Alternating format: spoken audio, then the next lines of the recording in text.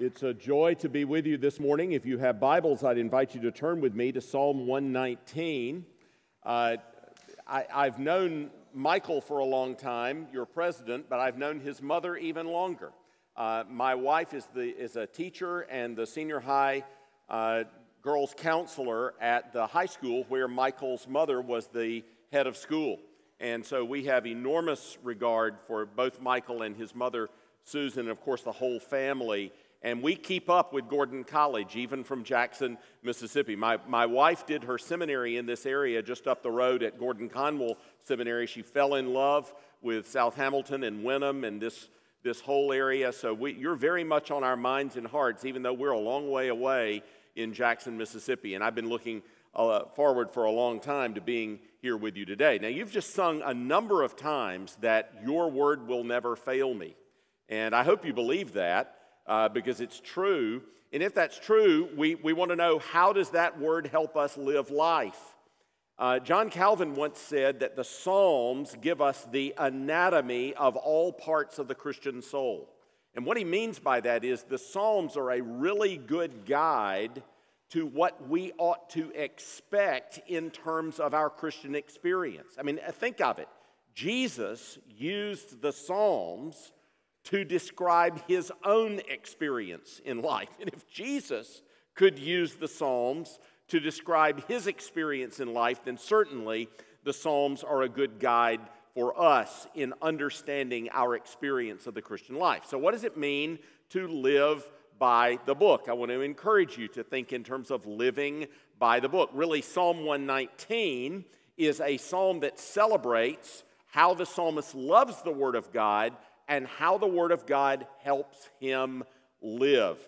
I want to look just at the very last section of Psalm 119 with you. You know, it's an alphabetical or an acrostic psalm. It follows the order of the Hebrew alphabet, and in 22 sections, each of those 8-verse sections begins with the same letter in the Hebrew alphabet. So we're right at the end of the Hebrew alphabet when we get to verses 169 to 176, and I can't even in this little section of Psalm 119, I'm not going to be able to touch on all of the themes. But very briefly this morning, I want to point you to 5 themes that you meet in verses 169 to 176 that help you know how to live by the book.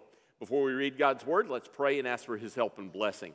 Heavenly Father, we do not live by bread alone, but by every word that proceeds from the mouth of God. The grass withers, the flowers fade and fall, but the word of our God stands forever. Sanctify us with truth. Your word is truth. All Scripture is given by inspiration and is profitable for teaching, reproof, correction, training in righteousness, that we may be equipped for every good work. So speak, Lord, your servants listen.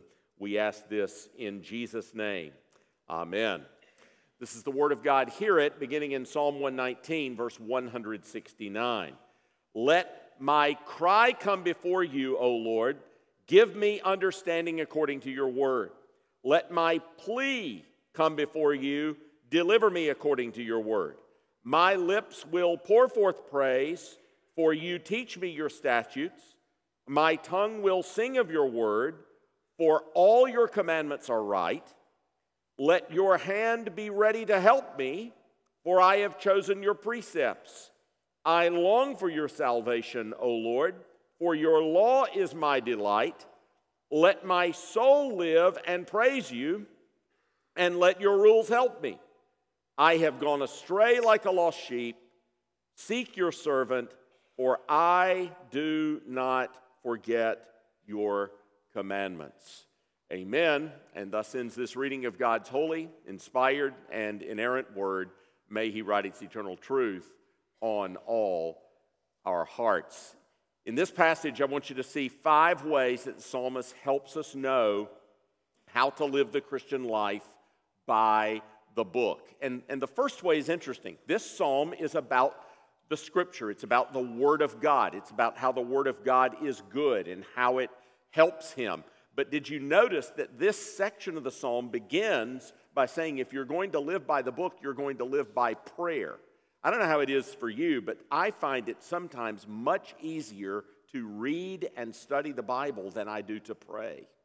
There are times when I get up in the morning and I can't, whether it's the burdens of the day or problems in life, I can't get words to come out of my throat. I can find it easy to read the Bible, but then to turn around and to begin to pray is a challenge. But the psalmist says if you're going to live by the book, you live by prayer. Notice how he emphasizes that in this passage in a couple of ways. First of all, look in verses 169, let my cry come before you. 170, let my plea or supplication come before you. Then verses 171 and 172, let my lips utter praise. 172, let my tongue sing. Notice language of cry and plea, that is the language of prayer. If you look in the Old Testament, cry and plea is typical language used for prayer in the Old Testament. And then praise and sing, it's the language of doxology, which is another part of prayer. Prayer is made up of requests, petitions, and praises, thanksgivings, giving glory and praise to God. And so the psalmist here in the very first verses indicates that a life, according to the Word of God, is going to be a life of prayer. Here's the thing. You can believe the Bible.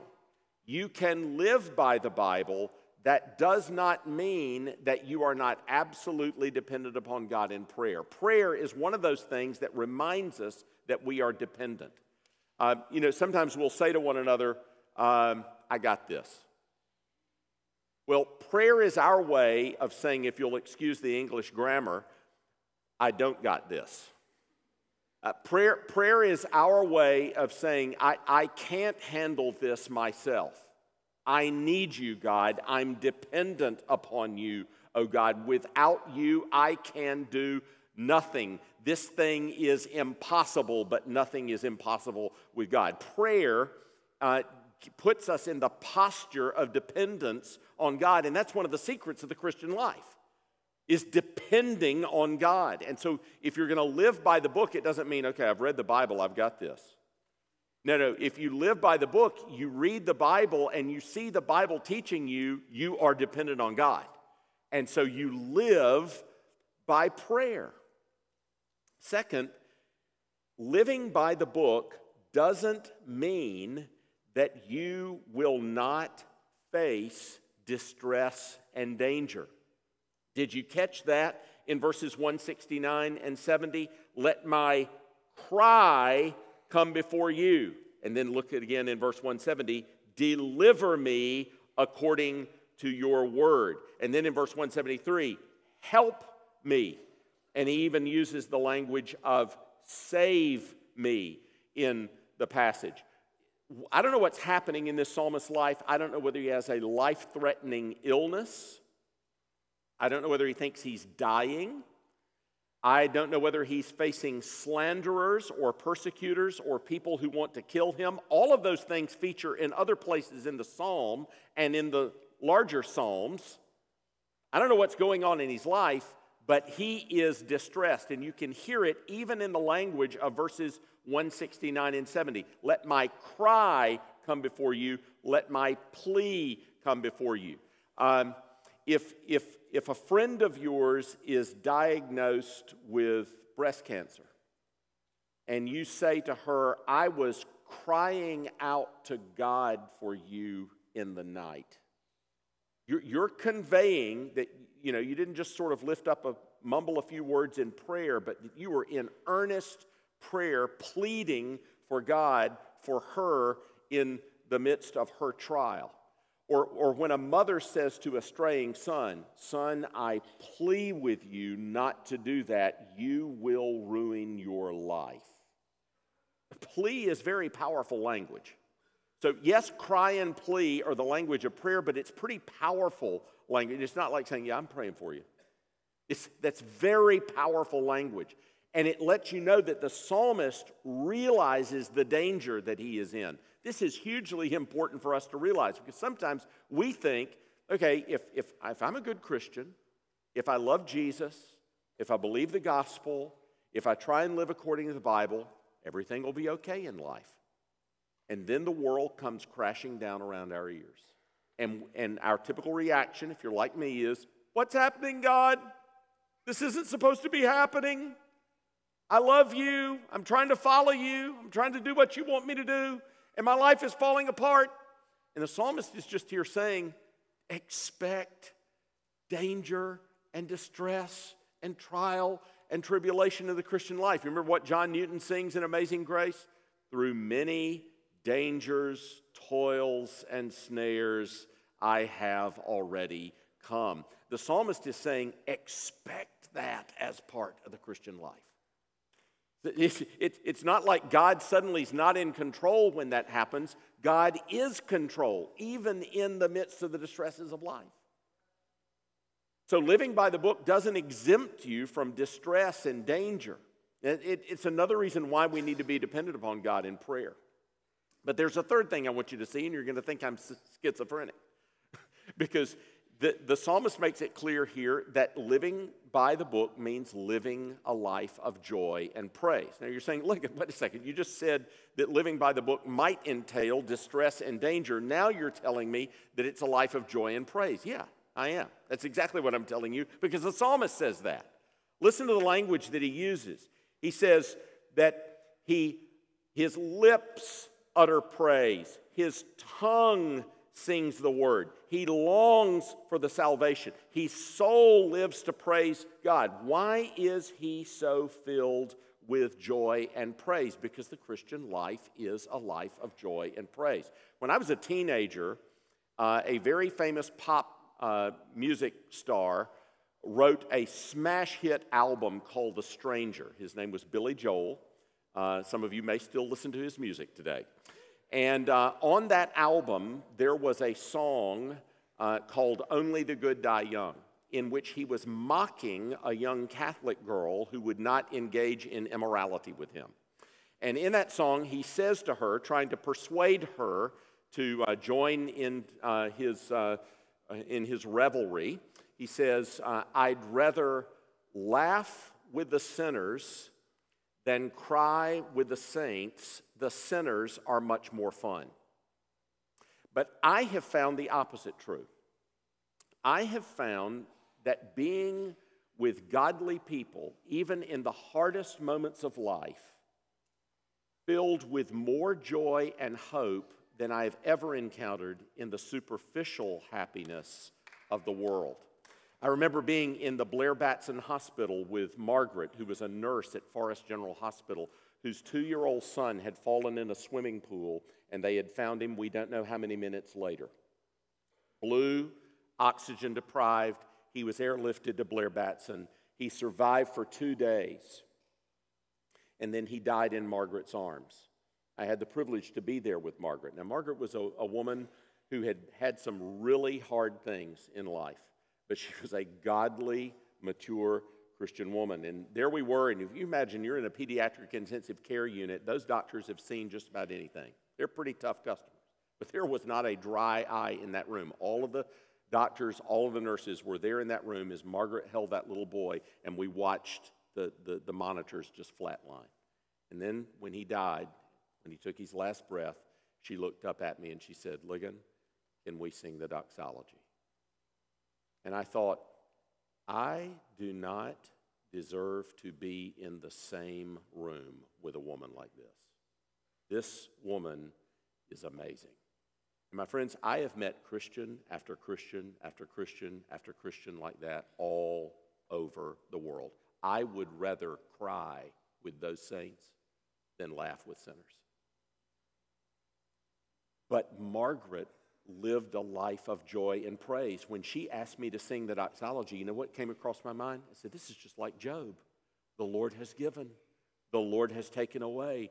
Blessed be the name of the Lord. And he fell down and worshiped God. You know, she knew that God, her creator, was her loving heavenly Father who cared for her, and he deserved her praise even in that dark moment. She refused to live a life merely of mourning, but even in the hour of death was ready to praise her loving God. My friends, the Christian life is a life of joy and praise, even in the hard moments. And that's really the privilege, when you get to watch believers worship God in the valley of the shadow of death. There is nothing like it in the world. It's the language of Shadrach, Meshach, and Abednego, isn't it? We're not going to bow down and worship that idol, and God will deliver us. But even if He doesn't, we're not going to bow down and worship that idol. We're only going to worship the living God. That's power. The Christian life is a life of joy and praise when you live it by the book. There's another thing I want you to see here, though. Living by the book means coming to understand that God's commands are not meant to ruin your life. You know, a lot of us think that God's commands constrain us and repress us. It's as if we think God is up there thinking, how can I ruin their lives? I know, I'll come up with these rules. No. The commands of God in the Bible, the rules that God gives us in the Bible are meant for our good. And the psalmist acknowledges that in this passage. Listen to the language. Your commandments are righteousness, all of them. Verse 172. 175, your rules help me. You see the attitude of the psalmist? The rules that God has given in His Word are not meant to ruin his life. They're meant to help his life. The psalmist understands that God's commands are good. And they're not only meant for His glory, they're meant for our well-being. And so the psalmist has a very mature view. You know, a lot of times we have sort of an Outback Steakhouse view of Christianity. No rules, just right. Okay?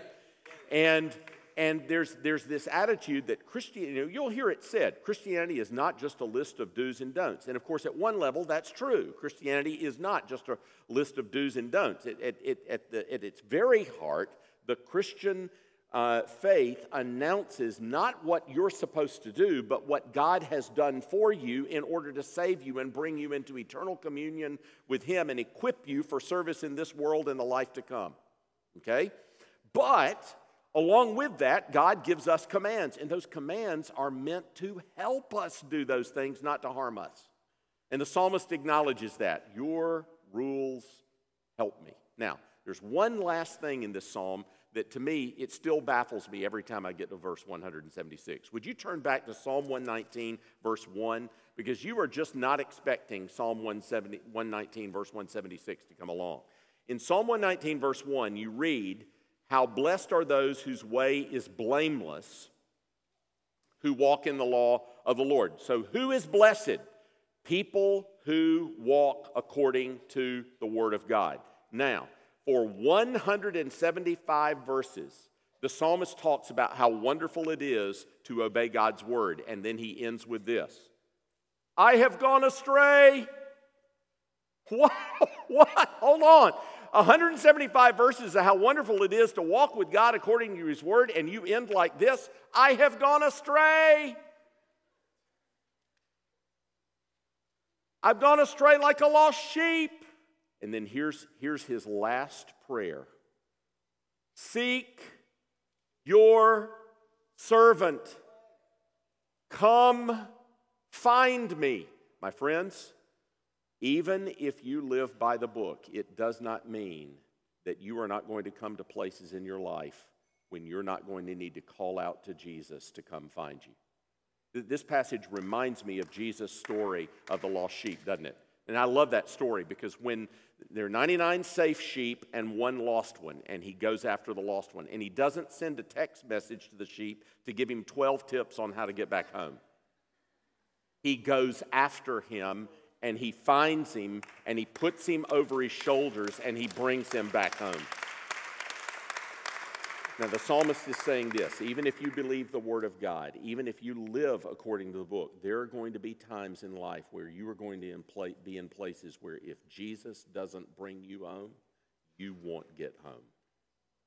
And he's saying this, you call to Jesus, He will come get you, and He will bring you home.